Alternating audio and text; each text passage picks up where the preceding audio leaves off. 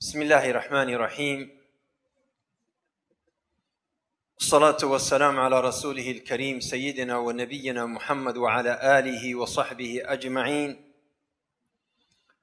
نشهد أنه بلغ الرسالة وأدى الأمانة ونصح الأمة وكشف الغمة وجاهد في الله حق جهاده حتى أتاه اليقين، فصلوات الله وسلامه عليه ما تطوع مسك وفاح وما ترنم حمام وصاح وما هذل غرو وناح. أما بعد، عباد الله، اعلموا أن خير الكلام كلام الله، وخير الهدي هدي محمد صلى الله عليه وسلم، وشر الأمور محدثاتها، وكل محدثة بدعة، كل بدعة ضلالة، كل ضلالة في النار.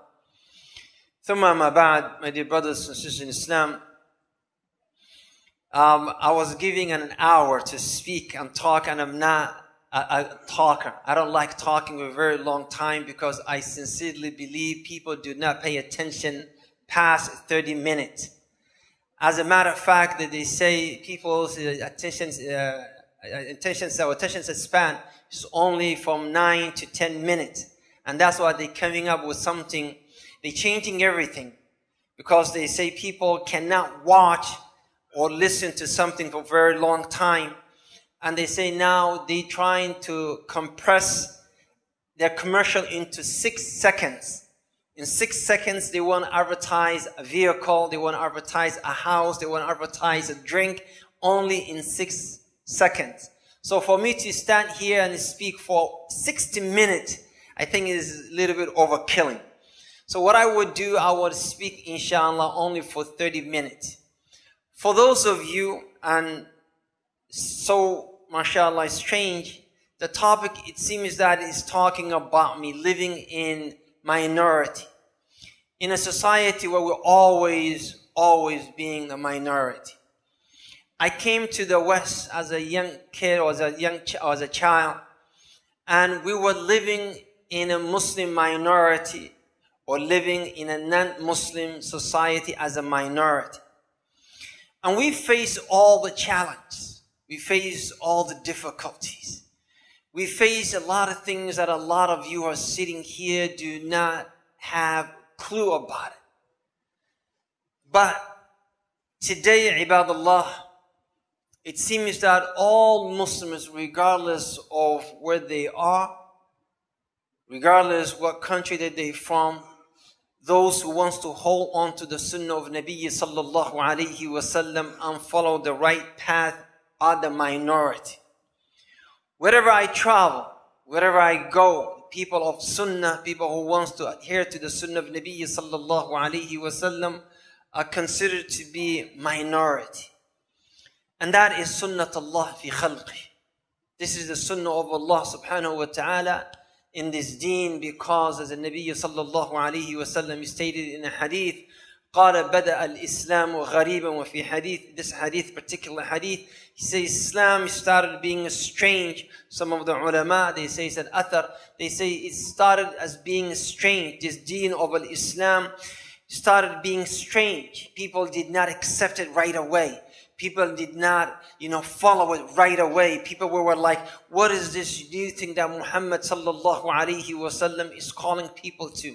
However, there would be a time that the sunnah of Nabi sallallahu alayhi wasallam would become stranger than what it is today. If you ask and you look around the Muslim nations, you see countries like Saudi, countries like Somalia, countries like Sudan, countries like Libya, where Muslims are majority, or Muslims, the majority of the people are Muslims, walillahi alhamd. However, following the sunnah of Nabi sallallahu alayhi wasallam is strange. And the people of Ahl Sunnah considered to be strangers.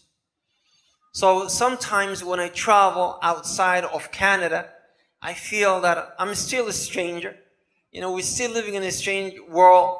People do not see how we see, they don't see the sunnah of Rasulullah sallallahu alayhi wasallam, how we see it. And that's normal. Because according to hadith al-Nabi sallallahu alayhi wasallam, hadith Thawban في سنن أبي داود وصححه الألباني, يقول النبي صلى الله عليه وسلم يوشك أن تداعى عليكم الأمم من كل أفق. He said it's about that nations will come to you from every angle. يقول في مسند أحمد قال من كل جانب أي من كل أفق. From every angle of your life, people will try to change. Now look at the Muslims. We are the majority. Every 5 people, there's 1 Muslim. We have everything that we need to succeed. We own 73% of, what we call al-petrol, oil in the world. We own, as Muslims, we own 40% of natural gas. But yet, Ummah of Muhammad sallallahu alayhi wasallam, not the strongest. That's why Nabi sallallahu alayhi wasallam, he said, يوشك أن تداعى عليكم الأمم من كل أفق كما تداعى الأكلة على قصعتها. He said, nations will come and will feast on you. They will feast on you. Now, he said, as people will come and sit around the table and eat the meal. Now, if you analyze this hadith, when you're eating, does your food challenge you? Does the chicken that you picking it up from the plate and taking it to your mouth, does that chicken struggle? Does the rice that you've just picked on the spoon, does that rice struggle and challenge you? No. So the Messenger of Allah said, my ummah, you, O people, will become like that. People will come and will feast on you like that. And one of the Sahaba, radiyallahu anhu, who perhaps was one of the people who witnessed or learned about the Battle of Badr, who cannot comprehend, Ya Rasulullah, we were weak, we were only 300 Sahabi, and we defeated the superpower of our time. We defeated the Quraysh with over 1,000 soldiers, with only 300 people. And now you're telling nation will come and they will feast on us. So he posed a question and said, Ya Rasulullah, awa min qillatin yawma'id. Are we small in number on that day? Are we small in number? The Messenger of Allah sallallahu alayhi wa sallam qala la. Bal antum, he said, rather you are so many. وَلَكِنَّكُمْ غُثَاء كَغُثَاءِ السَّيْلِ. He said, but you are like the foam on water. When it rains and the spring or the streams bring the water from the high point, and then it creates a stream, and that stream has water that's flowing on the top of that water. You will see bubbles, brown bubbles, dusty bubbles, unclean bubbles. This is a ghutha. And when the water moves left, the ghutha, they go left. And the water moves right, the ghutha go right. And when the water goes straight, the ghutha goes straight. He said, you, my ummah Muhammad sallallahu alayhi wa sallam, you would be like this. Now understand, my dear brothers, when the Messenger of Allah said, min kulli ufuq, from every angle, literally it means from every angle. Even Muslim countries right now, you cannot be a Muslim. You cannot practice your deen in a Muslim country the way you want to practice. I'm from Somalia. In Somalia, look, we don't produce weapons. We don't manufacture vehicles. We don't build airplanes. We don't hardly do anything. We're a simple nation. Then why every enemies of Islam, why did they try to destroy that simple nation? Do you know why? Because that simple nation decided to follow the true Islam. Yes, in their little village, no electricity, not much of civilization. They want to follow Islam in their village. But the outside world did not allow us. Why? Because they don't allow true Islam to manifest itself. Messenger of Allah said, min kullu ufiq, from every angle.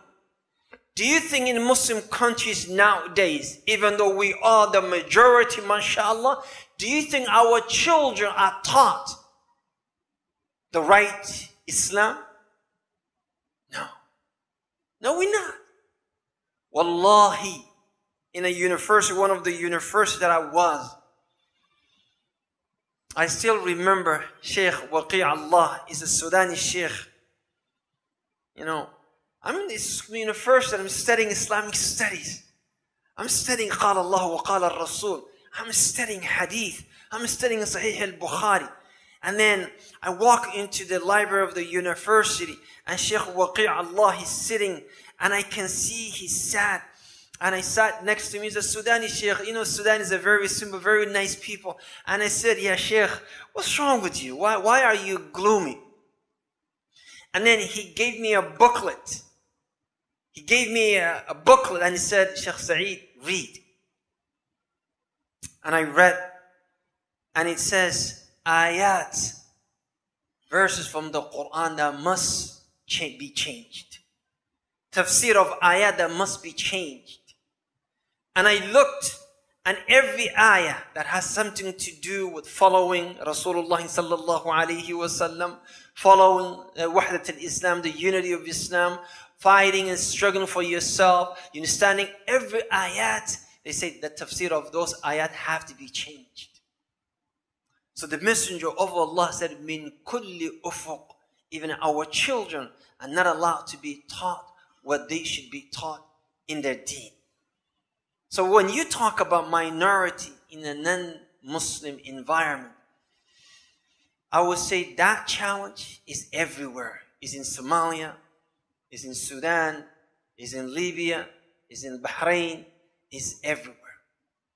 But let me tell you some of the struggles that we face as a minority. See, when you're a minority, there are pros and cons. There are positives and there are negatives. When you're in minority, first you try to unite. You're from Pakistan, you're from, from Somalia, you're from, Palestine. You try to be together, one ummah. And you try to follow the sunnah of Nabi sallallahu alayhi wa sallam. And you say, Al-Muslimu akhul Muslim, come fi hadith sahih. Al-Muslimu akhul Muslim. And we try to be together in one small community. And the positive also being in minority. Because of we minority, we try always to meet one another. We used to try. See, when I went to Canada, when I got to Canada, I landed on the city called Toronto. Most of you know the city of Toronto. And then I decided to move to a small village. Only 40,000 people used to live in that village. I was the only black person, by the way. Everybody else was white. Everyone else was white. During the break time, I was in high school, grade 9. I just started my high school. When I sit in the cafeteria, all white kids used to come to me and say, where are you from? I say, from Africa. And, the next day say, can I touch you? I say, yeah, you can touch me. He thinks that if he touches me, he's going to be black as well, And then, can I touch your hair? Yeah, you can touch my hair, So I lived, but subhanAllah, surely after that, then the Muslims started moving slowly but surely. And we used to be together. We used to be united. The Pakistani used to come to us. The Bengali would come. The Indians would come. They forgot the political issues between India and Pakistan. The Somalis, they used to come together. We forgot everything that was happening in Somalia. And we became a little community. That was the beauty of being a minority. And we had one little musalla. And in that musalla, we used to come together, pray behind the imam. Whether he is from Somalia or from Sudan. And we never had issues. This is a Shafi'i, he's a Hanafi, he's Maliki, he's Hanbali, he is no madhabi, la madhabi. We didn't care. We used to pray together, mashallah, tabarakallah. That was the beauty of being minority. And our sisters, I remember, our sisters, when we finished, we used to have a little halaq, we used to have a little sheikh, and the sheikh only used to teach us how to recite the Qur'an. And when we finish, we used to make sure the sisters are safe. We used to walk, and take them to the bus station. Make sure they get to the bus, they get on the bus, and they, are home. And sometimes we used to go with them if it's late. That was love. That time we had brotherhood, sisterhood in Islam, al-mahabba. That was some of the beauty of living in minority. And when every time that we were faced issues in a larger scale, we used to come together. I don't know if you remember, in Canada, most of the Muslims never used to vote.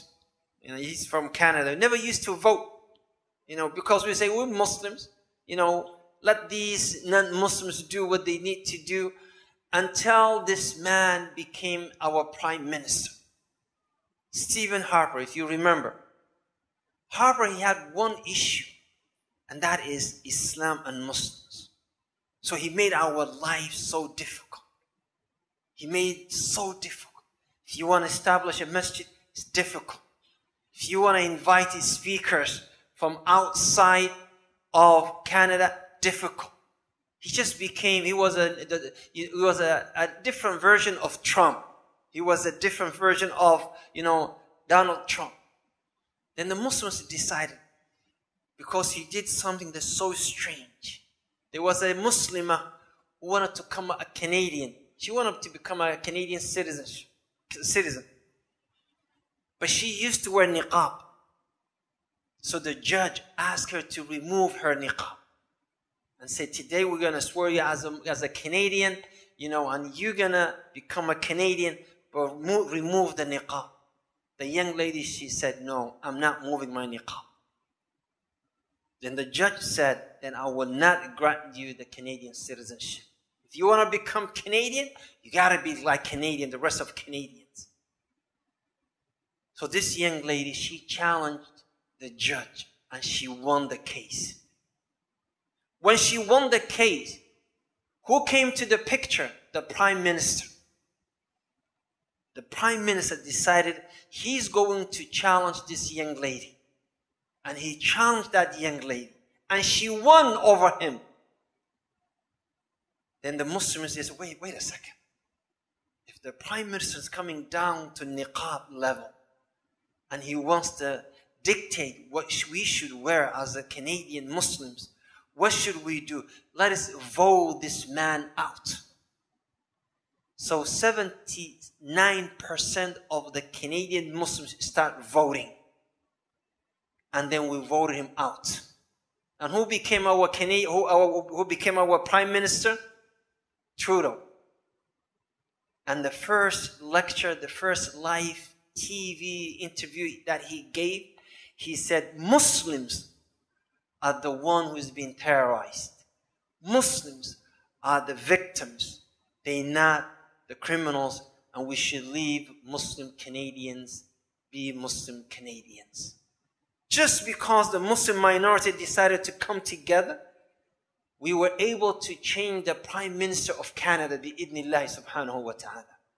So this is some of the benefit of being minority. We don't have parties. We don't have this political party, and that political party, but we have something called Muslim community. These are some of the benefits of being minority. However, when we start growing as a community, then we imported our illnesses from back home. And then we start living Islam based on race.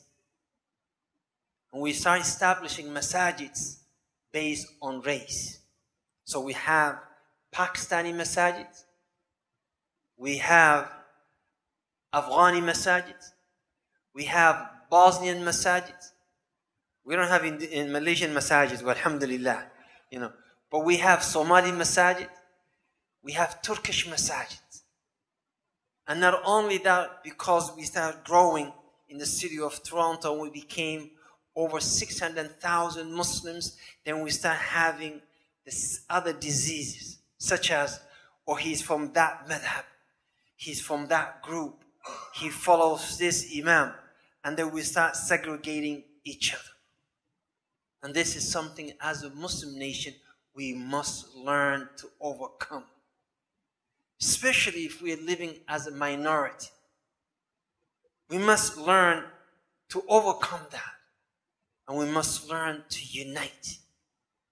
Remember, I know you're not minority here, but remember when the Sahaba of Nabi sallallahu alayhi wasallam came to the city of Medina, Rasulullah sallallahu alayhi wasallam came to Medina, and they were the minority. What did the Messenger of Allah do? What did he do? The Messenger of Allah sallallahu alayhi wasallam, he brought everyone together. He brought the Yahud, he brought the non-Muslim Arabs, he brought the Muhajirin, he brought the Ansar, and he said, all of us, let us have a common goal, and that is to protect the city of Medina from outside enemies. If the Messenger of Allah sallallahu alayhi wasallam was able to have common ground with those non-Muslims for the greater benefit, then I think as a Muslim minority outside of Muslim world, we can come together for a common ground and serve the Ummah of Muhammad sallallahu alayhi wasallam. See, in the West, I live in the West, I live in Canada, and Canada is one of the best countries in the West, in my views. Better than living in a lot of Muslim countries, because in Canada, I have freedom of speech. In Canada, I can practice my religion. In Canada, my wife can wear niqab as she desires. But I know some Muslim country, I cannot speak. In Muslim country, my wife cannot wear her niqab. In Muslim country, at the time after Salah, 10 minutes after Salah, everybody have to leave the masjid. But in Canada, I can leave my masjid open till midnight. In Canada, we have a system that is in place for everyone. And that is, you can practice your religion, you can practice your freedom, you can be whatever you want to be, as long as you're not harming anyone else. Unfortunately, Muslims, they do not understand that. Muslims, they think we have to be together. Pakistani only Pakistan, Somalis only Somalis, and they don't understand the importance of unity. Whatever we are, my dear brothers and sisters in Islam, as long as some of the ulama use it, as long as the person is from Ahl al-Qibla, we have to find a common ground where can we work together as minority. Ahl al-Sunnah wal-Jama'ah, as I said, those who follow the Sunnah of Nabi sallallahu alayhi wasallam, wherever they go, nowadays they are the minority. If you go to Somalia, now Ahl al-Sunnah are minority. If you go to Saudi, now you will see Ahl al-Sunnah, they're getting smaller and smaller. If you go to Egypt, same word, everywhere. Those who wants to hold to the Sunnah of Nabi sallallahu alayhi wasallam, struggle is coming, my dear brothers and sisters. Struggle is coming. The days of the ulama of the past that we used to shelter ourselves behind them, today we are exposed. Today we are open for everybody to criticize, to take a shot on us. So what we need to do, we need to think, how can we bring everybody closer? As Abdullah ibn Mubarak used to say, مِنَ النَّاسِ مَنْ تَنْغَمِسْ حَسَنَاتٍ فِي بَحْرِ سَيِّئَاتِهِمْ وَمِنْهُ مَنْ تَنْغَمِسْ سَيِّئَاتٍ فِي بَحْرِ حَسَنَاتِهِمْ.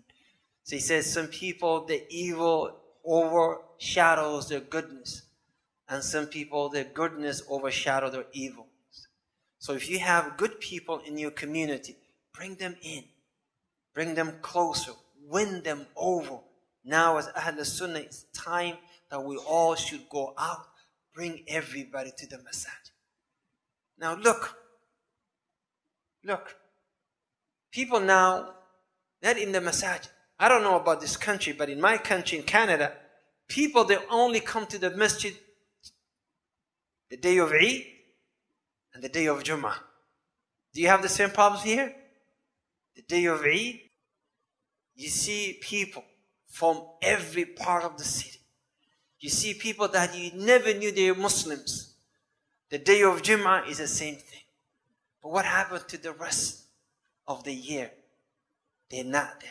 You and I, like Brother Saeed coming here and talking to you, it's beautiful. I love talking to you. I love seeing you. Beautiful.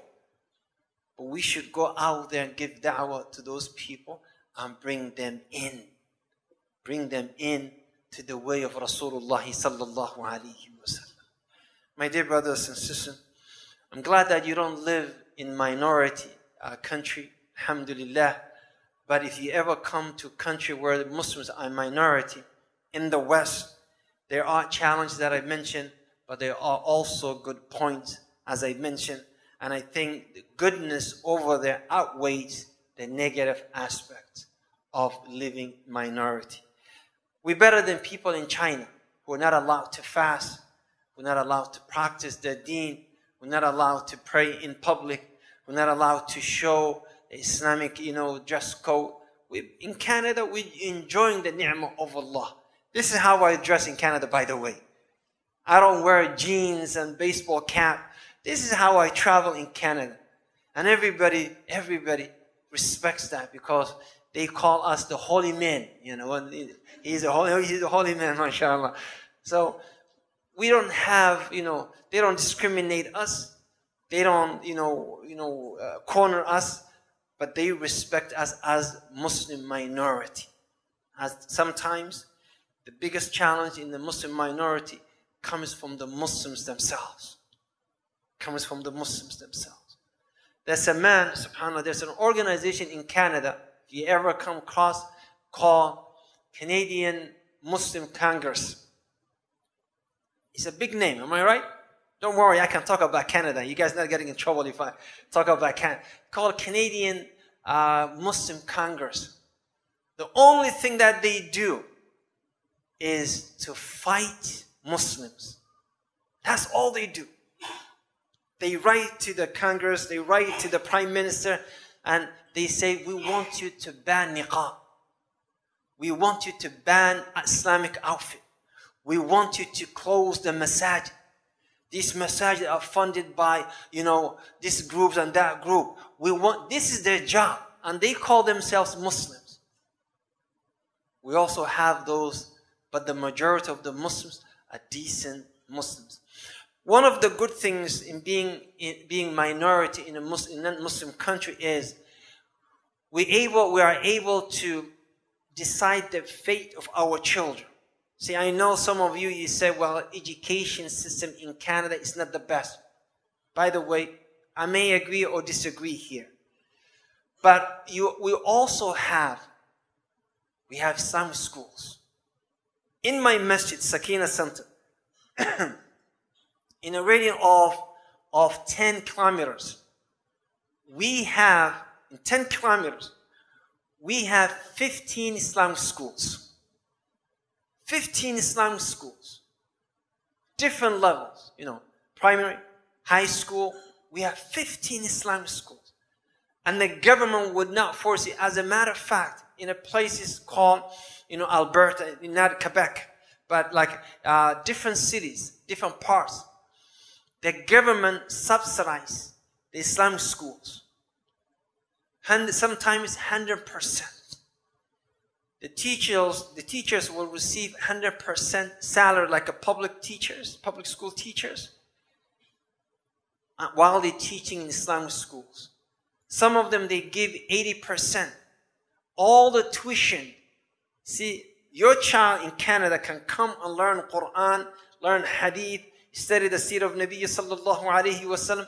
As long he's learning English, math, 3 subjects, math, English, and science, then the government, certain parts of Canada, that school is fully subsidized. Which means everything that the school needs financially, the government would pay for it. I cannot find that in a Muslim country in a lot of times. I can't. So there's a lot of blessings living in a non-Muslim environment, being a minority. We ask Allah subhanahu wa ta'ala protect us and protect the deen of our children. The last point that I want to mention, and this is sad, but every time that we move to an environment that is not 100% Islam, you will always find casualties. You will always find people who are deviating from the deen of Allah. At this point, and I do travel extensively through Europe, North America, we are facing one problem. I don't know if you have that. And that is almost 30% of young, educated Muslims are leaving Islam. That's 30%. Young, educated Muslims. Not, criminals. We have criminals, alhamdulillah, mashallah. As we have hufad, we have also criminals. Ummah, we have everything, mashallah.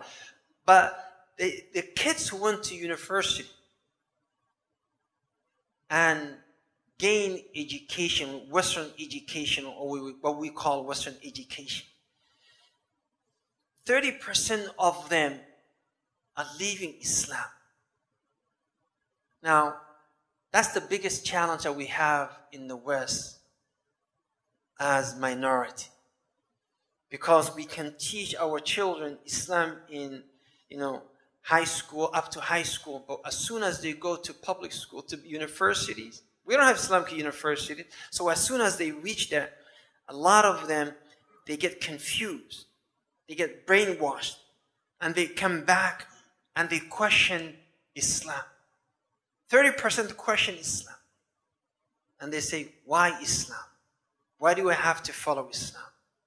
And they leave Islam. Until today, we still don't have a way of countering that issue. We don't. See, as a young child, two things usually controls you and creates boundaries around you. One is your deen. Two is your culture. It's your culture. A lot of people undermine culture. See, in Somalia, for example, we have deen. If the deen is not the one that is controlling you and putting you in your place, then your culture will put you in your place. But when you live in minority, in that Muslim environment, and the deen is not there, definitely culture is not there. So we lost a lot of young people to the ideology that God does not exist. Some of them, they say, God exists. There's a being there. There's something created this universe, but I'm still searching. But what happened to the Islam that you taught? What happened to the Qur'an that you were taught? What happened to the Sunnah of Nabi sallallahu alaihi wasallam? Said, well, now I have my own mind, and I was taught to think with open mind. So we ask you to make dua for our young people. Same thing that we face in Canada, in the United States of America, Sweden, Denmark, UK. It's the same problem. Same problem. Young people leaving Islam. And a lot of times, I don't know who was telling last night, a lot of times we're very happy when one person accepts Islam and we embrace that person. And if that person is white, Allahu Akbar, mashallah, tabarakallah. Especially over there, white, mashallah, Muhammad again is walking on earth. But what happened? One person comes, but we're losing 30%. See, we have people coming, few of them coming to Islam, but we're losing larger crowd. So we ask you in this Muslim country to make dua for us and for our children, because it's a challenge that we're facing. May Allah subhanahu wa ta'ala reward you, and may Allah subhanahu wa ta'ala accept your dua and your effort. Wa assalamu alaikum wa rahmatullahi wa barakatuh.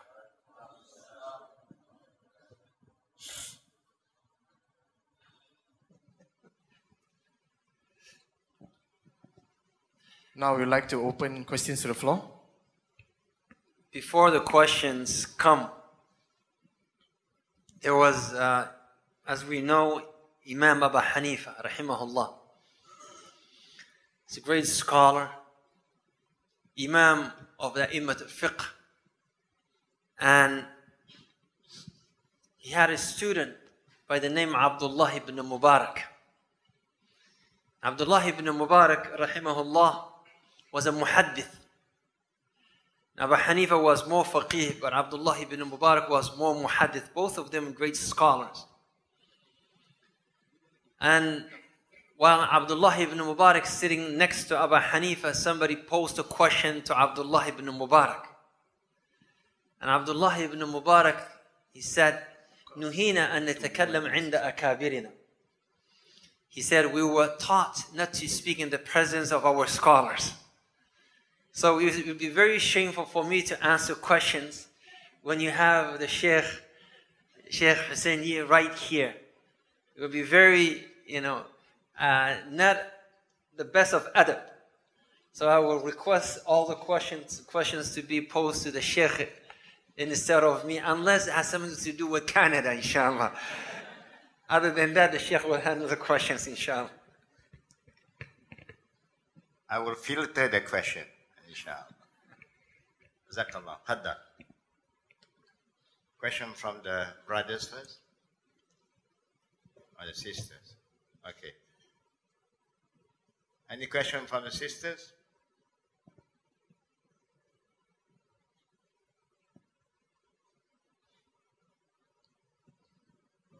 Brothers first. Okay. Walaikum salam wa rahmatullah. Pass the mic, please. Pass the mic. Assalamu alaikum, Ustaz. Wassalam wa rahmatullah. You mentioned just now in Saudi, the Sunnah getting smaller in number of minority. Saudi. Saudi. That more people more practicing Sunnah is also facing some challenges. No, I said, even in Saudi, the people who are upon the Sunnah, getting smaller and smaller. That's what I said. Not challenge, getting smaller and smaller. Yeah, 100% Sunnah. It should be 100% Sunnah in Saudi, is it? 100%. Maybe it should be 100% Sunnah. Maybe they will have the feeling that Saudi should be practicing 100% Sunnah. They should be. We all should be practicing Sunnah of Nabi sallallahu alayhi wa sallam 100%. Let me ask you another question. I'll ask you a question. By the way, the only country that I know of, maybe Sheikh Hussein can correct me, that 100% Sunni, 100% Muslim, which country is that? Sorry? Okay. Saudi? No, Saudi, they have Shia, they have Yahud, they have Najran, Nasara, they have all those. Somalia is the only country. I'm purposely saying that because I'm Somali, Question from this brother. Assalamu alaikum wa rahmatullahi wa barakatuh, Sheikh. Walaikum salam wa rahmatullah wa barakatuh. This question for Sheikh Saeed is regarding Canada. So when you were mentioning the Muslims were united and together, I was like, which country is he talking about? 'Cause I'm also born and raised in Canada. And then you later on said that the division, the Turkish mosques, okay, now I know what he's talking about. Because the generation that I'm born and you were in Canada, I didn't know it was united like that. I was so surprised when you were mentioning that, because I spent all my life in Canada and all I've seen is there's a lot of fighting and politics and the masjids and especially the Pakistanis, the Indians don't like the Arabs and everything. So from your experience and your wisdom living in Canada for so long, what do you see in the next 10 years with the Muslim community? Where is it trending? If I tell you the history of Muslims in Canada, you would be shocked to know that the first two Muslim families that ever came to Canada, they were from Scotland. They were not Arabs, they were not Pakistanis, they were two white families who accepted Islam in Scotland, and they moved to Canada in 1835. They were the first people, and they kept Islam for almost 100 years. They kept the deen and identifying themselves as a Muslim for 100 years. Later on, then the Bosnians came to Canada. And they established a little mosque in the city of Toronto, or Musalla. And for your information, the first masjid that was built in Canada was built in 1936 in the city of Edmonton by the name, a masjid by the name Al-Rashid, Islamic Center. That was the actual masjid that was built as a masjid in Canada. The first people who came to Canada from the Middle East, they were Syrians and Lebanese. And those, they were, you know, I don't know, have you ever met Syrians and Lebanese? They're very light-skinned, and some of them do have blue eyes. What happens when they came around 1900, the beginning of 1905. The first grave that we witnessed was, or the first person that was buried, according to our record, was buried in 1901. And he was, you know, from that country, from Syria. But what happened with that generation, they integrated into the society. And the children left Islam, the Syrian children, the Lebanese children, mainly Syrians. And I went to a village by the name Toronto. And this is not Toronto, it's another city. And in that city, almost 80% of the people in the city, originally they were from Syria. But none of them are Muslims. Subhanallah, none of them are Muslims. One of them, they built a mosque outside of the city and a graveyard for Muslims. And the key holder, the person who holds the key of that mosque and the masjid, can only be open for Jum'ah, and the rest of the week nobody goes, is because it's outside of the city. We went to his house to say, you know, how is the condition of Muslims in the city? And then he informed us that he himself is not even a Muslim. His wife is not a Muslim. The family is not Muslim. But he holds the key. And he said to the guy who, his name was Muhammad Yusuf. I still remember. That was a long time ago. And this guy, Muhammad Yusuf, was a reaver. And that brother, he felt so bad and he cried when he saw the grandson of the man who found that masjid, who is a non-Muslim, yet he holds the keys of the masjid. So Muhammad Yusuf, he got very emotional and he stood up, I still remember, and he said, "You are the grandson of that man?" And then he started, you know, talking to him with emotions, and the man, he just got up and he put his hand in his pocket and he took the keys of the masjid and he threw them at us and he said, "If you want to take care of your masjid, go and take care of it. I don't care about this." So I'm just telling you a little bit about the history of the Muslims in Canada. And then it was only, you know, 60s when a lot of Lebanese came to a city called Edmonton and Calgary, which is the west part of Canada. And they also came to a city called London, Ontario. And that's also, they built the second mosque in Canada, in the city of London, Ontario. Then after that, in 70s, Pakistanis and Indians came. And the Pakistani Indians, they were good for, well, mashallah, for a lot of things. But one thing that they did well was establishing masajid. So they established masajid. We were all united. When we were small in number, we were united. When I came to Canada, you know, 80s, you know, late 80s, 90s, you know, we had in the city of Toronto, we had few masjids. One of them being Jami' Mosque. Jami' Mosque in Canada, in the city of Toronto. Jami' Mosque, and we all used to travel almost 3 hours sometimes just to come and pray in the masjid. Now, alhamdulillah, in the city of Toronto, we have over 110 masjids. Over 110 masjids, from, you know, few masajid to hand. Now, it is normal when you have large people or large community for them to prefer to be there with their own kind. So the Pakistani, they start staying with the Pakistanis. Somalis, mashallah, tabarakallah. You know, we also stay together. So Somalis are with Somalis, Lebanese with Lebanese, and so on. Yes, the fight happens. Yes, the division is there. But the khair is also there. You know, these people who are fighting over the masajid, most of the time they really don't have much of Islamic knowledge. They don't have much ilm. You saw the division, but I saw other thing.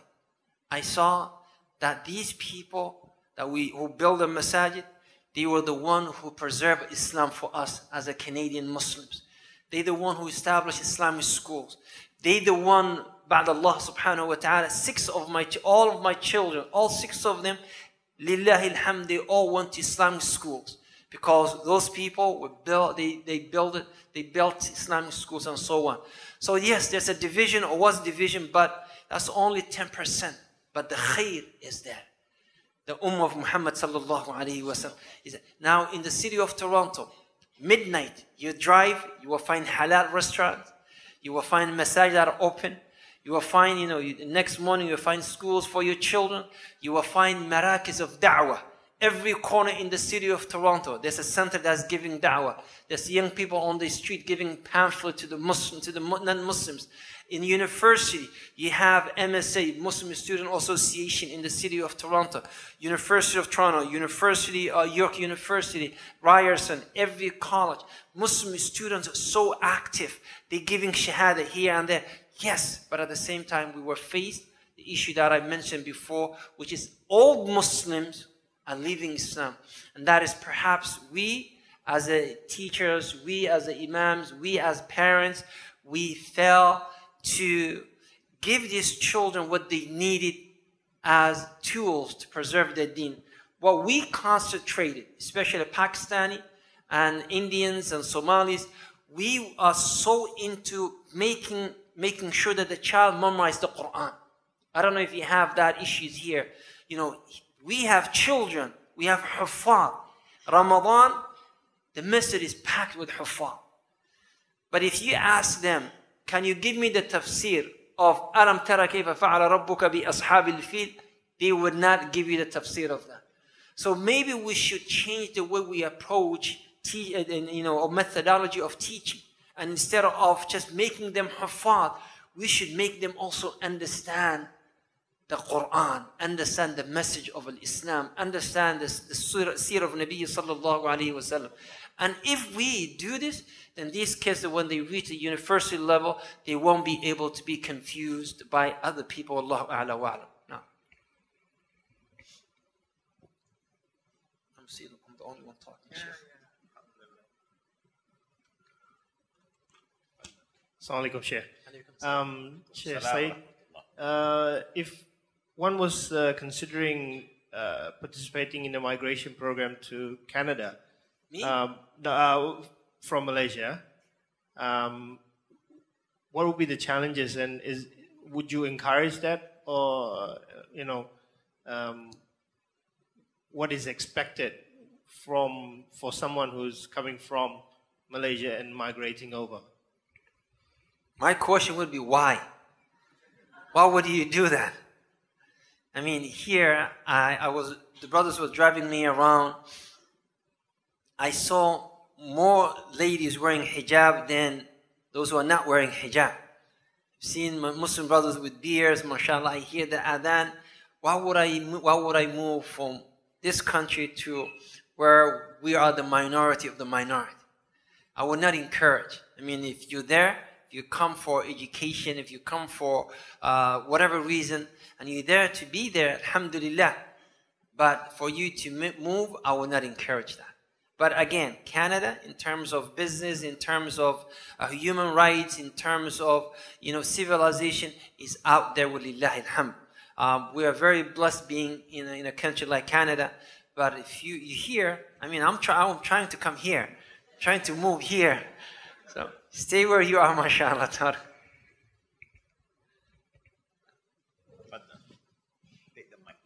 Alaikum, Sheikh. You mentioned about uniting the Ummah. What Sorry, what did I mention? You mentioned before. No, put it closer to you. You mentioned uniting this Ummah together. But we have so many different kind of ideology, manhaj, Salafi, Sufi, all of this. How are we going to get to in one bandwagon?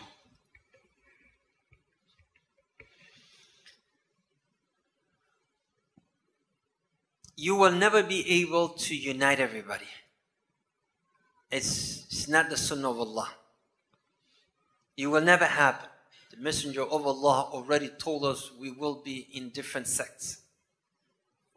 He forewarned us, he told us that. But he also said, Saddidu wa qaribu. Saddidu wa qaribu. Try to maintain as much as you can. Try to bring people together as much as you can. And the best way is to direct them to the Quran and to the Sunnah of Nabi sallallahu alayhi wa sallam. Because if we live in this compartment and we try to create barriers, we will be weak and we will be defeated and we will never be able to move forward. And that's why Allah subhanahu wa ta'ala said, وَأَطِيعُوا اللَّهَ وَرَسُولَهُ وَلَا تَنَازَعُوا فَتَفْشَلُوا وَتَذْهَبَ رِيحُكُمْ وَاصْبِرُوا إِنَّ اللَّهَ مَعَ الصَّابِرِينَ وَأَطِيعُوا اللَّهَ وَرَسُولَهُ وَلَا تَوَلَّوا وَأَنْتُمْ تَسْمَعُونَ وَلَا تَكُونُوا كَالَّذِينَ قَالُوا سَمِعْنَا وَهُمْ لَا يَسْمَعُونَ. Allah subhanahu wa ta'ala said, obey Allah and obey His Messenger, and do not differ with one another, otherwise you would be weakened and your strength will go away. And Allah subhanahu wa ta'ala said, obey Allah and His Messenger, and don't be amongst those people who hear this statement and still do whatever they want to do, and they turn away from the deen of Allah. You can never unite everybody on the same exact manhaj, but bring them closer. Bring them closer as much as you can. You can't ask everybody to, grow their beard.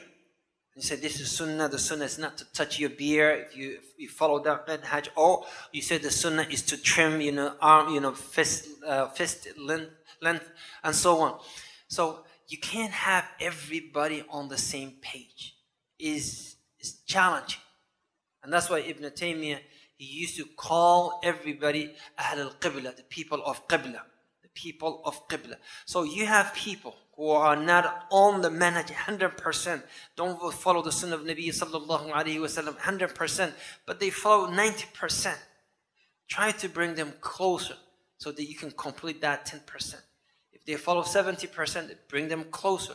I keep doing this because there's only one group that would wholeheartedly be following the Sunnah of Nabi sallallahu alayhi wa sallam. And Nabi sallallahu alayhi wa sallam, when he said, those are the one who follow what I am upon and my companions are upon. Now, what are we going to do with the rest of these Muslims? We got to learn how to come together, try to minimize the difference as much as we can. And Allah subhanahu wa ta'ala is the one who guides. Not me, not you, no one else. And that's how Nabi sallallahu alayhi wa sallam used to do with the Sahaba. He used to deal with them based on their understanding, and then based on their ibadat, he also used to judge them. Wallahu a'la wa a'lam. Now.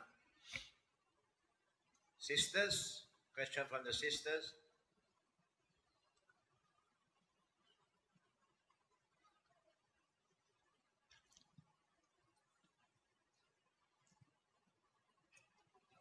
Walaikum assalam wa rahmatullahi wa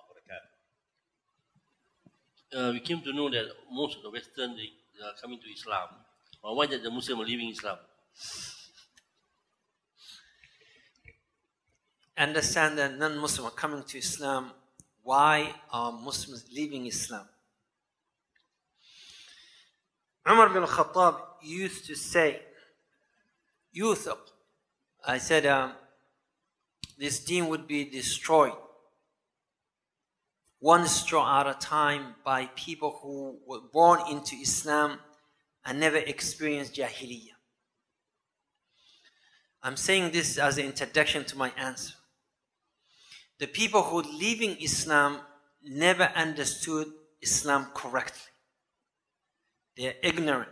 I sat with almost, I would say, 100 of young people, and I asked them, do you know Islam? And they would all say, yes, I know Islam, I studied Islam, I understood Islam, I read about it, and I chose to leave Islam. And then you ask them, what do you know about Islam? Well, I say, I know Alhamdulillah Rabbil Alameen. I can read the Fatiha. But that's not all Islam. You only memorize a little bit of the Quran, and now you think you know Islam. Or they were answered and they said, I want to Mal'ama, or I want to Duksi, or I want to Quran school, and I know what the teachers are teaching. So he's judging Islam based on little things that he saw here and there. The reality of these young people is they don't know Islam. Because anyone who knows Islam would never leave Islam. But they thought they know Islam.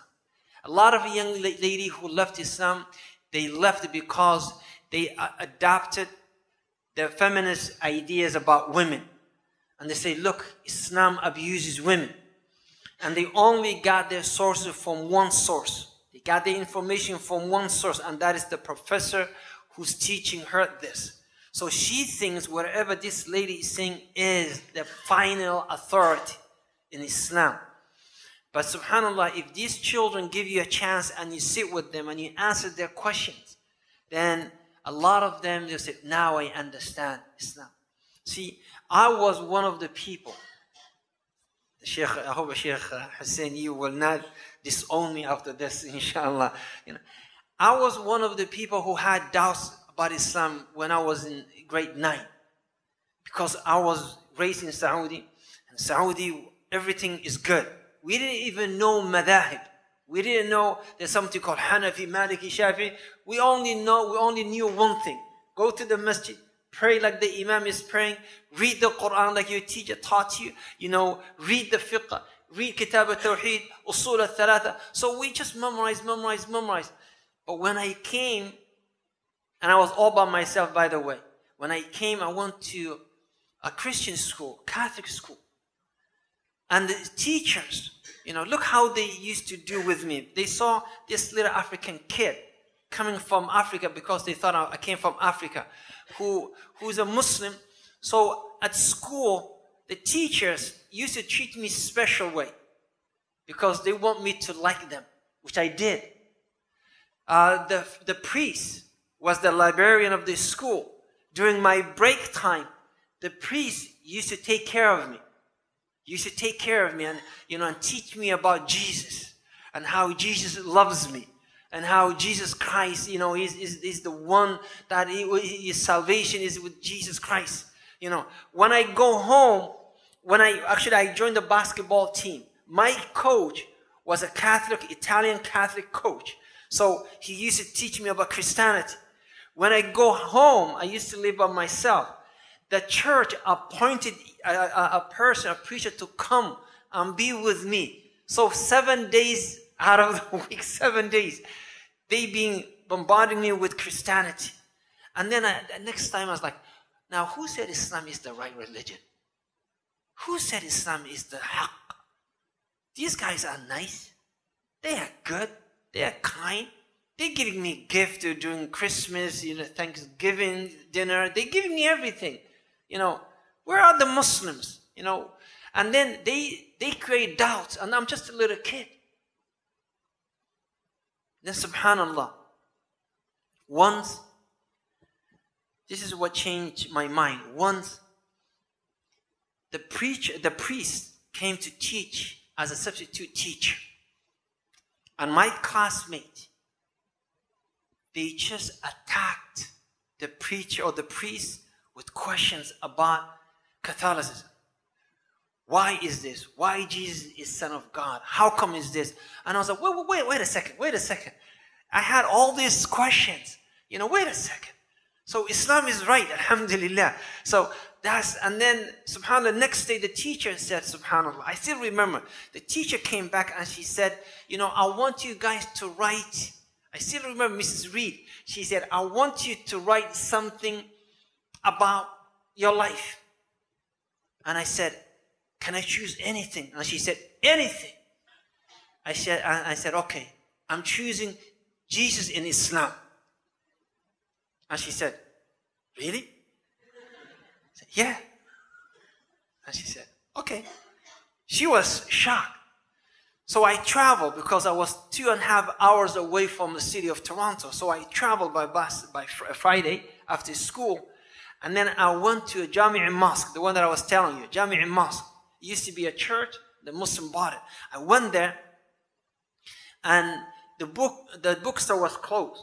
And as soon as the bookstore opened, and the brother, he pushed the door in, and I'm right behind him, what do I see? A book, green book in front of me, and the title of the book is Jesus in Islam.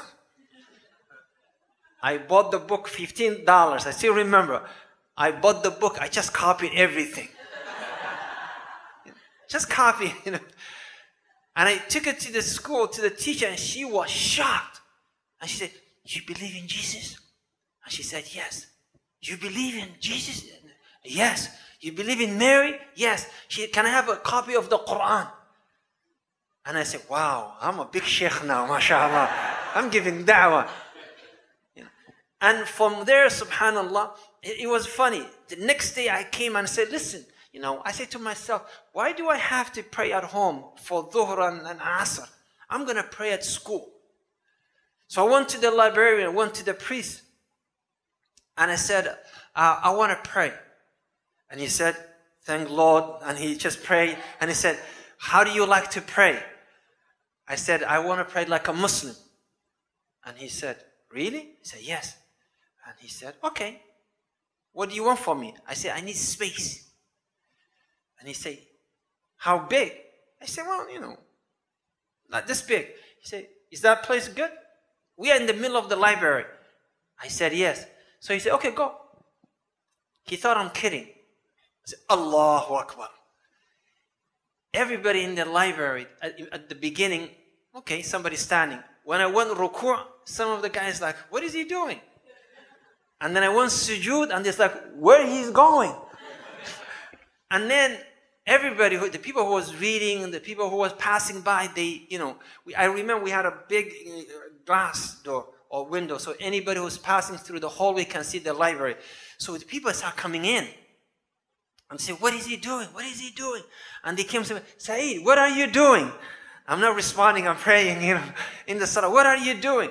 Finally, I finished the salah. Next day, I did the same thing. The third day, I came to the library, and the whole school is almost waiting for me to pray. Everybody wants to watch. So the priest said, "I'm giving you," he had an office inside. He said, "Can I give you my office? Can you pray inside? I want you to hide your prayer from my student." I said, "Yes." So I used to pray inside. So my point to answer your question is, the people that live in Islam, they don't know Islam. That's the saddest part. But unfortunately, they think they know Islam.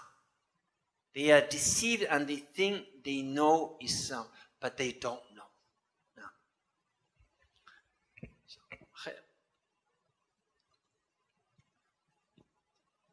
Two last question from Thank any you. from the sisters.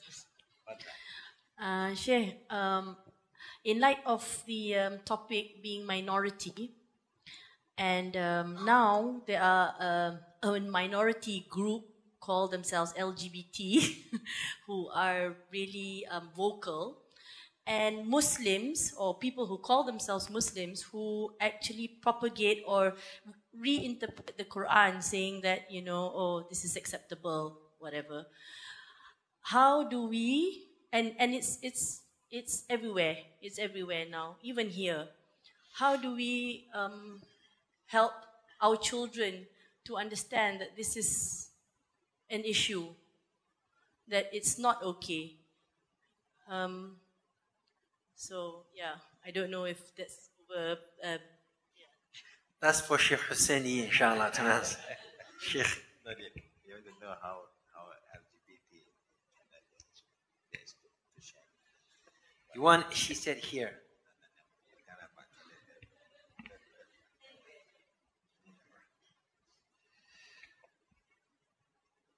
See, the Messenger of Allah, sallallahu alayhi wa sallam, he said, كل مولود يولد على الفطرة. Every child is born in state of innate, natural state, fitra. فأبواه يهودان. His parents are the one who's making him Yahudi or Christian or anything. Likewise, your child is a gift from Allah subhanahu wa ta'ala. When that child was given to you as a gift, that child is pure. Pure here and pure here. He's not corrupted by anything out there. It is you who can direct this child to the right thing. It is you as a parent who can make this child a righteous child or make him a regular Muslim. When the child was given to you as a gift from Allah, didn't know how to cheat, did not know how to lie, did not know how to steal, did not know how to curse. It is us and the society that corrupt that child or keeps him on the right path, because ولد على الفطرة. Likewise, when you're teaching your child not only about this subject but all subjects, you gotta be careful. You gotta learn how to approach this child based on the age of the child. As the ulama said, children are they take 3 different stages. Age from 1 or from birth to 7. And there's a methodology you should follow as a parent, how to teach the child from birth to the age of 7. And that is يقول العلماء من خلال القصص واللعب, through stories, through playful, education. So you can teach your child through stories not to lie, through stories not to steal, through stories to be honest and decent. You can teach your child through plays. And then they say from 7 to 14, that is when actual education comes. That's when the formal education comes. So what do? Whatever you learn, whatever you try to teach him those 7 years, the early 7 years, you confirm that by finding sources and foundation for those. And then you take the next level. My point is here, any evil act out there, whether it's drinking, gambling, stealing, all this, you can teach your child at home. And that is one of the best things that we have as a minority. When my children come home and they say, Daddy, why do they have, Christmas? Why do they have that tree? Why do they have lights in their houses? I simply tell them, that is their faith, but we have our own. They have their own Eid, we have our own Eid. And I make sure that the day of Eid is a day to remember. They forget about the Christmas day and Christmas Eve. They forget about, Halloween evening. They forget about everything and make sure they celebrate the day of Eid, Eid al-Adha, Eid al-Fitr. So you can always teach your children without using, particular terms and groups. But all evil can be taught in a different method, and all khair can also be taught through different methods. Now, inshallah, khalas. The Sheikh will conclude, inshallah. We are thankful to all the brothers and sisters who participate in the Q&A session. Alhamdulillah, we know we have a lot of questions to ask, but the LGBT cases is becoming very common everywhere. It can be very sensitive in certain countries, but as Muslims, we all know what is right and what is wrong. So it is our duty to make sure our children have this right understanding and values. What is wrong, whoever wants to say whether Muslim or not yet Muslim, no matters to us. Anybody can say anything. One is against Allah's command and against the teaching of Prophet, then we know where we stand. And that's what we have to reinforce the value to our children. When the Prophet started his mission, they are all living in the Muslim minority environment. But never weaken the Prophet's mission or the Sahaba. But the beauty of Islam that was brought by our Prophet is not localized, it's not racial, it's not tribal, but is the universal value that Islam is open for all. That Islam is for everybody, not only belong to one race, one particular tribes. Now this is the universal value that the Prophet had promoted, with the patience that the Prophet had, and the best example that the Prophet had shown. Allah give them victory. Now if you want to have the same kind of victory, there is the same step we have to follow, because he's the best way for us to follow. Some brother is saying that the ummah is so divided, yet Allah said you are divided. We will be divided. The Prophet said we will be divided to 73 groups. When the Prophet said that this thing is going to happen, but are you going to be one of them? That reminds us, you must be careful. You must be selective. You must know which group to follow. Allah said to us, وَهَدَيْنَهُ النَّجْدَيْنِ, and all of Allah showed us two ways. And then the right way and the wrong way. The way to Allah or the way towards the other direction. But then Allah taught us to only ask one way. And we have been asking Allah every day, اهدنا الصراط المستقيم. We all ask the same way, the right way. But then back to the question of some of the brothers, why Muslim is leaving Islam, why not yet Muslim is coming to Islam. It's also mentioned in the Quran that this is going to happen. If you don't bother about your deen anymore, you don't value your deen anymore, you are not thankful and grateful anymore, the time will come, سَيَسْتَبْدِلُ قَوْمًا غَيْرَكُمْ, Allah will replace you. Allah is going to replace you. It's up to you to choose. You want to be good, you're welcome. You choose not to be, Allah don't need all of us. We need Him. We need His guidance.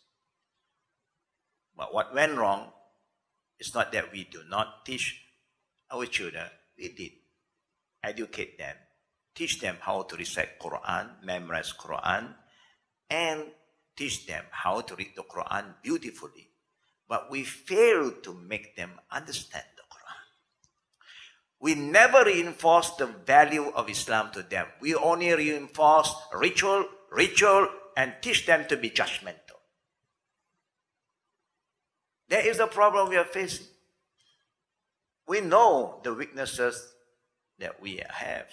We know how bad our environment. Muslim minority, they have their strength. They also have their issues, their challenges. Muslim majority also have major problem. Yeah, so it go together, you know. It's a package.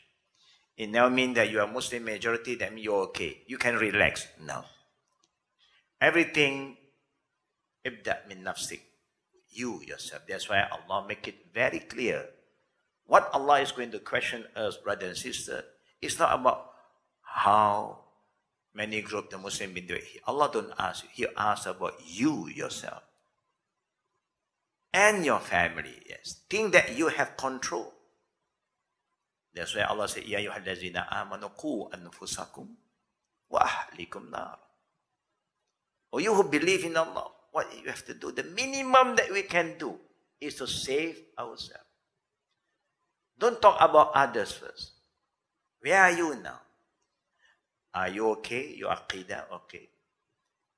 Okay, alhamdulillah. Your understanding about your salah is okay. Or you're just praying, everybody is praying. How many of the Muslims who establish their prayer? Not just pray, who know what they're doing in their prayer. You have to ask, most of the children, they don't know. You want them to pray, they pray. Then as parent, oh, my children is a praying Muslim. Okay, alhamdulillah, it's good now. It's not like other children playing only. He's a praying Muslim. But he may do all the ritual, but without understanding. There will come a time he will be exposed to another environment. And that's where the challenge comes in. And people start to corrupt them. And they are weak. Deep inside, they are very weak. It involves, we know because we are engaging to a lot of new Muslim youngsters, girls, who is telling their parent, I'm not a Muslim anymore. The parent love the children, send them to madrasa in an early age, send them to memorize the Quran, send them to read the Quran, send them to international school. The way we value knowledge today, like Islam, is not international. Islam is too conservative, too backward. We are the one who look down upon Islam. We don't value Islam. We thought that when they go to all this school, they get this higher education and from other people, they are successful children. Yes, you want what children? It's up to you. You choose. You want your children to have dunya and akhirah or only dunya? I share with you a very simple example. What happened in Canada, alhamdulillah, they have a lot of freedom to practice their deen. But at the same time, you must use a lot of wisdom. Show them the beauty of Islam. Islam is about caring, loving, commitment, about cleanliness, working together, helping each other, respecting the elders, love the young. Islam is about community work. Amal ma'ruf nahi munkar. It's not just zikir, and then dressing, and then having beard on it. No. But the way when we talk about Islam, some brother was, they are so divided. Yes. So what do? You also want to be divided like that? You learn from what you see. Why they are divided? Because they don't follow the deen. So now you have the choice. Do you want to follow them or you want to follow the deen? Allah will ask us. He's not going to ask us. Ku anfusakum. Save your soul. That you ask Allah every day, Ihdina siratal mustaqim. Follow. And if you want to be safer, don't be by yourself. You know there's so many groups around. But you yourself, as parents sometimes, are not istiqamah, are not in a jama'ah. How are you going to save your children? Because your children is not in a good jama'ah. They're exposed to a lot of things that you allowed them to expose. But now you feel okay because you are still there. But wallahi, brother and sister, what I'm experiencing lately, I feel very sad inside. These are children who was with us from the day they were born. But after some time when they leave us, not because they leave us, it's the parent who left us. And when the parent don't come, of course the children don't come anymore.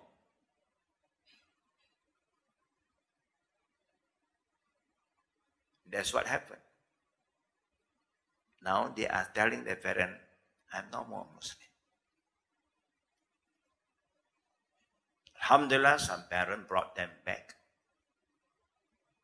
Slowly we are trying to help them. And now they are starting to rethink again. But why must you let that thing happen? That's why the Prophet said, Alaykum bil jama'ah, jama'ah rahmah, firqah azab. Jama'ah, a lot of blessing because there will be somebody who monitor, help you. You don't have the time to talk. Somebody is there to talk to your children. Somebody is there to comfort your children, make them feel good. As a Muslim, be proud as a Muslim, where you may overlook. Firqa azab. Very true what the Prophet said. When you get out from the jama'ah, you are just waiting for trouble. We don't know when. But we thought it is okay. No. Don't think that it's okay. When you go against Allah's command, and you go against the system of jama'ah, it's a sign that you are going towards self-destruction. Now your children have different environment.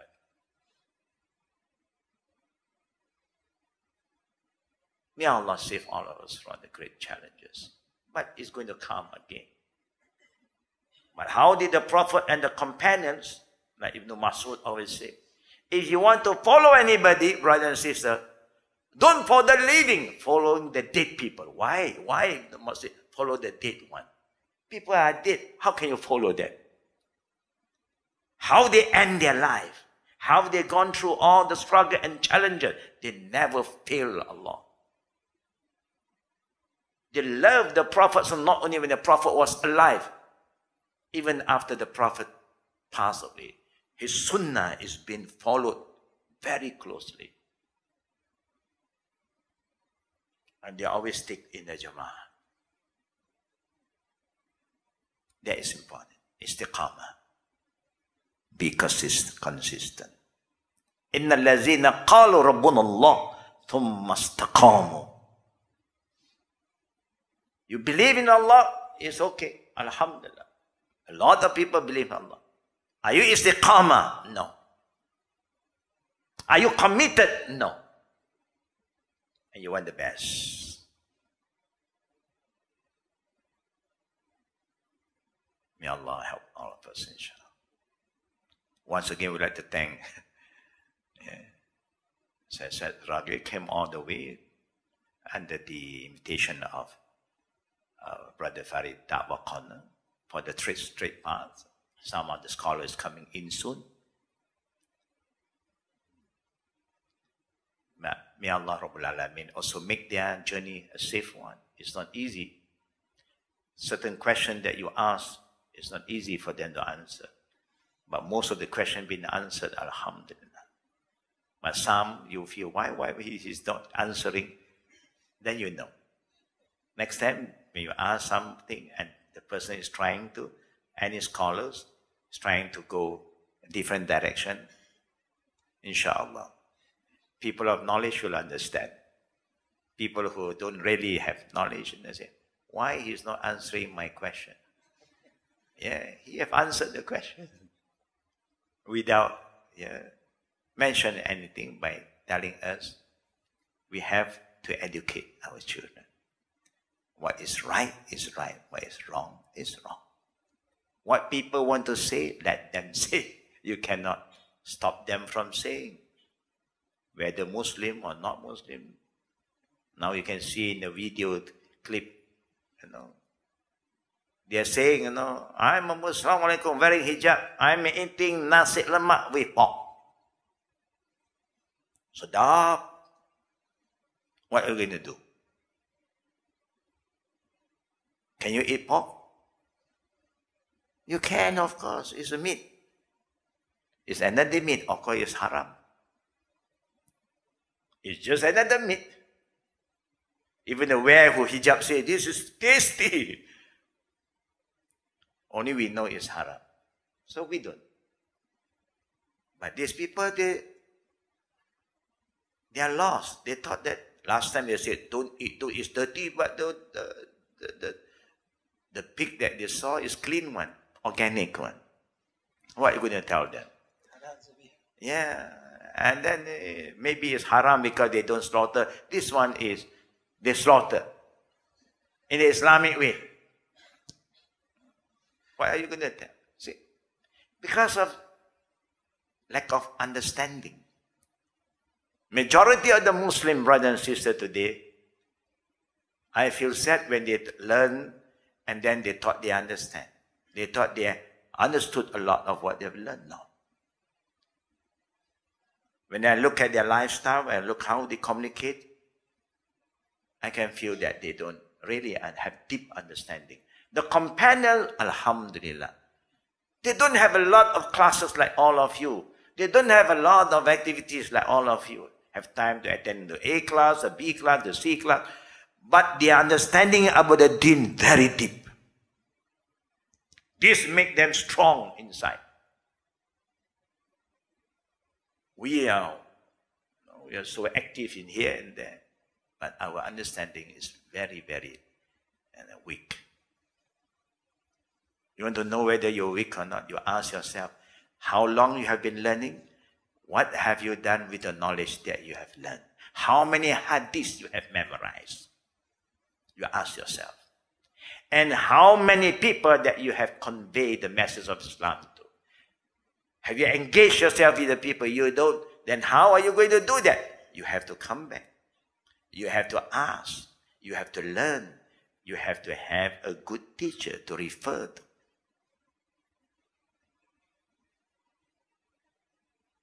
One of the signs of something that is strange going to happen to this ummah. Al-alim gharibum. فيما بين قوم لا يسمعون إليه. When you have a scholar close to you and you don't care, you don't bother about this scholar. You thought that you are also a scholar now. Gharib. Strange is happening. Wherever you go, you must be thankful to Allah that we all have been guided. We have a jama'ah. We must be consistent. We must be committed. And we move together. Inshallah. Inna Allah la yughayyiru ma biqawmin hatta yughayyiru ma bi anfusihim. Allah will never change our condition, brothers and sisters. And don't blame him. He make it very clear. He will never change your condition until you want to change. Do you want to change, brothers and sisters? You see, I only hear a few voices. Yes, 2 or 3 here. The rest don't know what to say. You know. Yes or no? Yeah, okay. Expression. We are very weak even to express ourselves. How can we do that one? When we are very weak to express our feeling. If you love somebody, do you tell him, I love you? Or when he's going to die, you know, I love you so much. Oh, you love me to die. Eh? That's why you tell me that you love me when I'm dying. You must learn how to express yourself. Islam is about expression. Feel good about yourself. And then talk to people. Inshallah.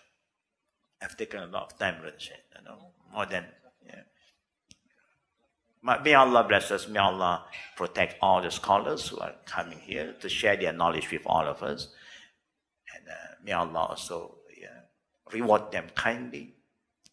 And also reward Brother Farid Dawah Khandal, who have been very active thinking of how to organize and get the right scholar to come and share their knowledge with the Muslim wherever they are, to understand the importance of following the sunnah of our Prophet sallallahu alaihi wasallam. Amin ya rabbil alamin wa billahi tawfiqi wa akhir da'wana. Once again, we thank all of you who are here tonight, especially our guest speaker. So the little that you have learned, please remember.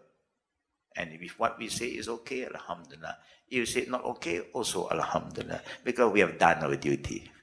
We have conveyed the message. Our duty, وَمَا عَلَيْنَا إِلَّا الْبَلَاءُ وَاللَّهُ يَهْدِي مَن يَشَاءُ, is to convey to you.